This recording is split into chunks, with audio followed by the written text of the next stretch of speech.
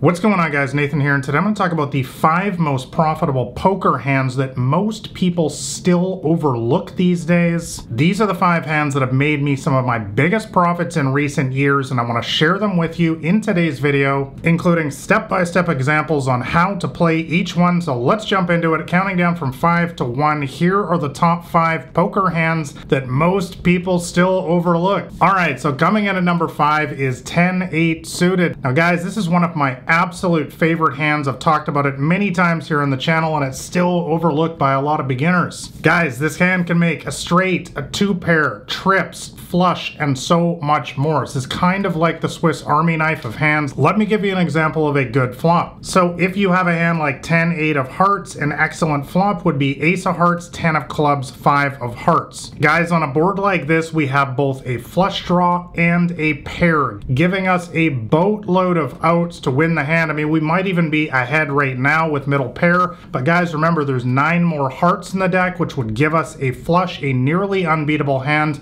and also there are 2 more 10s in the deck and 3 more 8s, which could give us trips or 2 pair. That is why a hand like this, and with all of the other hands as well on this list, are so profitable, because if you're up against one of these tighter players, you see a lot in today's games that can't fold a hand like ace king, for example, on this board, or a recreational poker player who I refer to as our fishy friends. We know they don't fold anything. This hand can be absolute money versus these kind of players. So you want to raise pre-flop with this hand or call in position. Now I'm going to put the image on your screen right now of the positions at the poker table just so you understand what I'm talking about. The cutoff and the button are by far the most profitable seats at the poker table. I've talked about it at length in videos on the channel here. The reason why is because you're going to get to act last on the flop, turn, and river. Massive proven statistical advantage, but a lot of the hands on this list really benefit even more from this, because it's going to allow you to get more raises in, more value bets, or even fold your hand and save money if you think you're beat. So guys, bottom line, you want to play a hand like this versus, like I said, a lot of those tighter players who have trouble folding a big top pair or overpair type hand, and also the recreational players, and you want to try to flop some sort of big combo draw like this where you got a pair plus a flush draw. Let's move on to hand number 4 that a lot of people overlook these days, and that is 5-3 suited. Guys, this is another one of these sneaky sort of suited one-gappers that can really play well, especially in deep stack games. Now let me define what I mean by deep stacks. I'm typically talking about poker games where you have 100 big blinds or more. So if you're in a $1, $2 cash game, for example, 100 big blinds would be $200, 2 times 100. Now a lot of poker tournaments also start off in the beginning stages with deeper stacks like this, and that is where hands like this can really be highly profitable, because of course we're playing a game of no limit Texas Hold'em where you can bet any amount at any time. So 5-3 suited, this hand can also make a really nice well hidden straight, trips, 2 pair, and so on and so forth. Let me give you another example of a good flop with this hand. Ace of diamonds, 4 of spades, and 7 of hearts. Guys, this is a spot where a lot of beginners will overlook this spot. They'll say, oh, I've only got 5 high, I don't have anything on this board. Actually guys, we have the gut shot to the wheel straight draw here. If it came with a 2 on the turn or river, we would make a very well hidden wheel straight,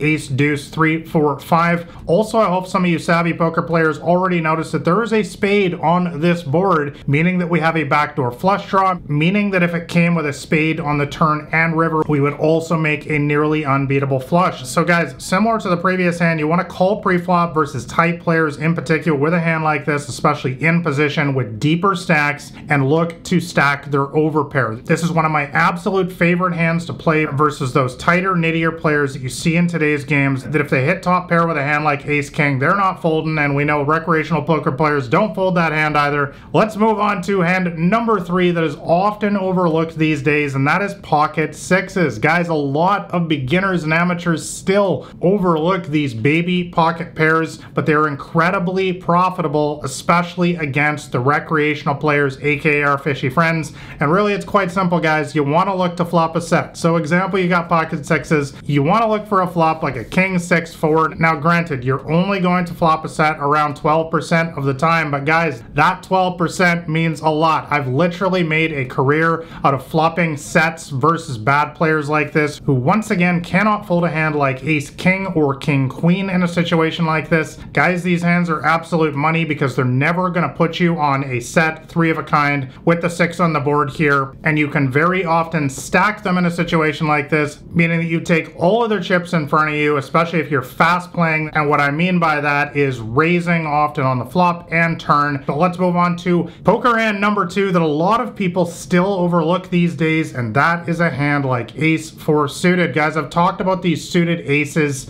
a lot here on the channel. By the way, make sure you're subscribed so you never miss my new poker strategy videos. But guys, hands like this, ace 4 suited, doesn't matter by the way if it's hearts, spades, clubs, diamonds, they're all the same. A hand like this, guys, has tremendous nut potential. Now let me explain what I mean by that. I'm talking about the fact that this hand can make the nut flush, this hand can make the wheel straight, which we just talked about with 5-3, and also can make an excellent 2 pair. Guys, the nuts in poker is a slang term for the best hand possible or one of the best hands possible, and it is imperative for your poker success that you look to be drawing at the nuts as often as possible, and that's the beauty of a hand like this. So an example good flop for ace 4 of hearts, for example, would be a flop like jack of hearts, 8 of clubs, and 5 of hearts. This is a situation where we are drawing at the nut flush. So if somebody is playing a hand that also has 2 hearts in it, but it is lower, for example, a hand like queen 10 of hearts, if that heart comes on the turn or river, they are going to be in an absolute world of hurt because you have the best flush possible with the nut flush, with the ace high flush, and they only have the 3rd best flush with the queen high flush. So guys, bottom line, get involved with this hand, especially in position with deep stacks versus nits. Again, the tight players and the recreational players, and look to flop big draws like this, 2 pair, a pair plus a flush draw. Flops like that are absolute money with this hand.